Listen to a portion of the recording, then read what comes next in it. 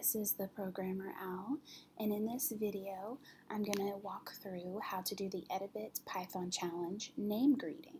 And in this challenge they want us to create a function that takes a name and returns a greeting in the form of a string.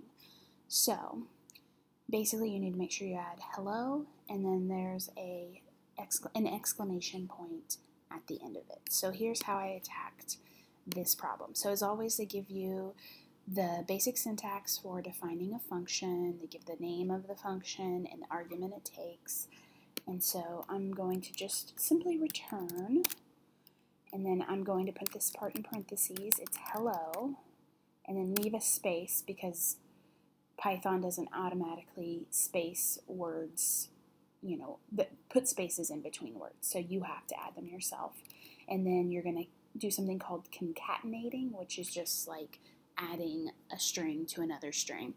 So you just use a plus sign, and then you're going to use the variable name or that argument name, and then we need to add that exclamation point.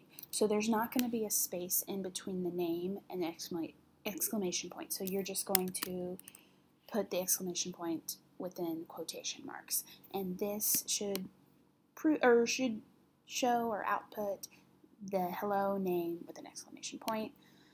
And we'll check to see if the test passed, and they should because I've run through this before, and they did. And so that's how you complete the name greeting challenge.